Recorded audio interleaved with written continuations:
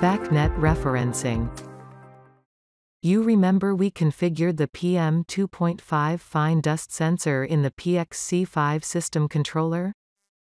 Now, I would like to add a BACnet reference of the particulate matter in my Hello World program in the PXC4 device.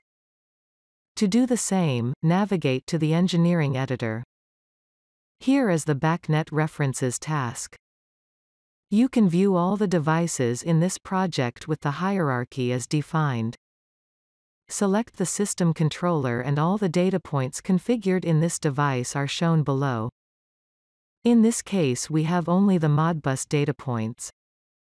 The important parameters like device instance, object type and object instance are also shown here.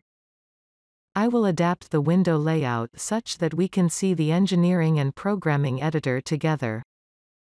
The programming editor with the Hello World plant is open. Now choose the data point for which you want to create the BACnet reference. And drag and drop it to the programming area. It is as simple as that.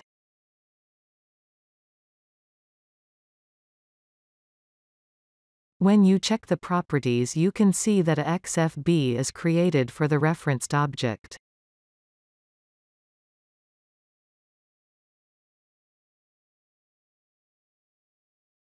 The type of the object is set to BACnet reference. And, the device instance, object type and object instance are automatically set. This block is also visible in the BACnet references folder under Resources in the Plant Navigation view. Please note that, if you want to create a BACnet reference for an object outside this project, then you can add the matching function block from the library and set the object type as BACnet reference. And, define the device instance, object type and object instance manually. You are at the end of this video. Thanks for watching.